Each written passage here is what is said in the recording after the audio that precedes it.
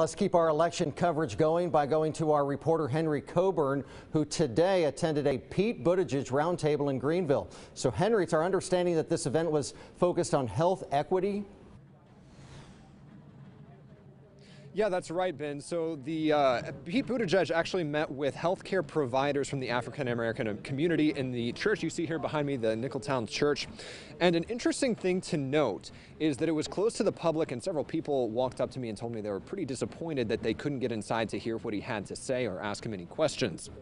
Now, he says part of his platform is to make healthcare more fair and easily accessible to everyone, especially minorities. He also discussed things like his plan to establish a health equity task force in his first 100 days, addressing biases in healthcare, health problems caused by housing discrimination, his plan to cap pricing on medications, and his infrastructure investment plan.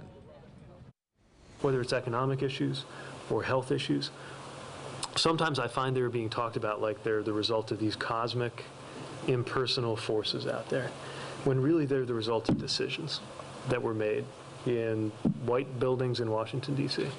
And I believe if we make different decisions, we will experience different outcomes.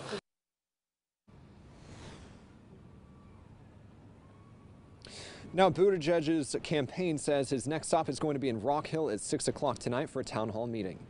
In Greenville, I'm Henry Coburn, 7 News.